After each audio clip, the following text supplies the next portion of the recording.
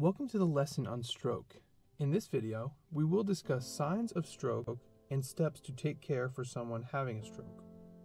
A stroke, or sometimes called a brain attack, is a medical emergency caused by a blocked blood vessel or bleeding in the brain. Individuals experiencing a stroke will have noticeable neurological deficits such as slurred or unintelligible speech, facial droop, numbness, weakness on one side of the body, difficulty walking or maintaining balance, loss of vision, severe headache, and/or loss of consciousness. Stroke is a neurological emergency, so time is critical. If you suspect someone is having a stroke, immediately call 911. Help the individual sit or lie down.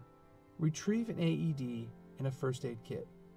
Record the time that the neurological symptoms were noted and the last time the individual was free of symptoms. Be prepared to perform CPR if needed. This concludes our lesson on stroke. Next, we will review seizures.